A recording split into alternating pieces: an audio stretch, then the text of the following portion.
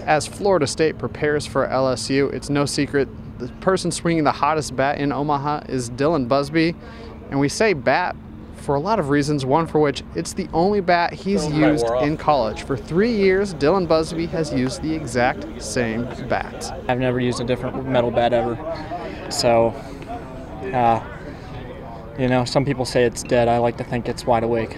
It's kind of amazing that his bat's been held intact for that long, honestly. As much as he hits and goes in cages and puts in work, and it's kind of amazing, honestly. And you know, if you look at the bat, almost all the paint's chipped off it, and it looks old and ratty, but I mean, whatever works. I mean, if he keeps hitting no way, then I'll let him use whatever he wants. He can use a sword for all I care. That's a bit extreme. I've seen guys use the same bat all year, but not for 3 straight years.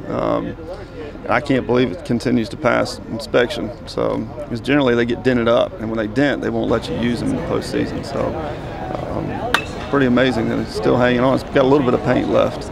I definitely think it should have failed at some point. I don't know how it doesn't. Everyone thinks it should have, but you know, if it did not pass, I'd probably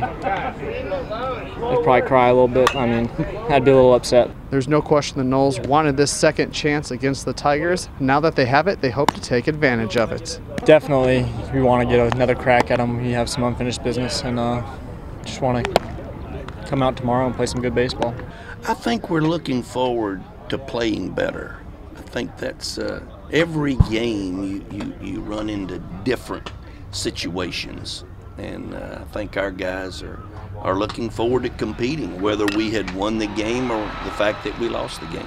It's the Noles and the Tigers, 7 p.m. Eastern, 6 p.m. Central on Wednesday.